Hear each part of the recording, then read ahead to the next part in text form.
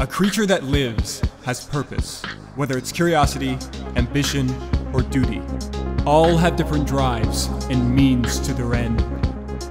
The Spearmaster, a purposed predator, siphoning sustenance only through the spears that they grow. The Rivulet, agile, aquatic, and nimble. In the face of shorter cycles, they've gotten as swift as their appetite allows. The Saint, an acrobatic pacifist, incapable of hurting others, neither for offense nor defense. They avoid confrontation by using their tongue to grapple away. The Gourmand, slow, gluttonous, yet intelligent, able to combine resources to make food and trinkets, and use their mass as utility.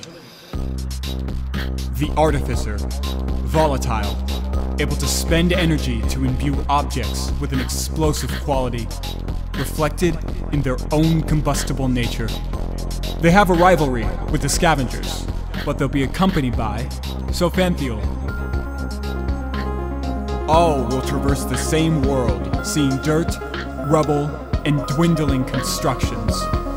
Yet there's something left in the remains, a complex spawned from the aftermath, a place where creatures can live, a place they can derive purpose from.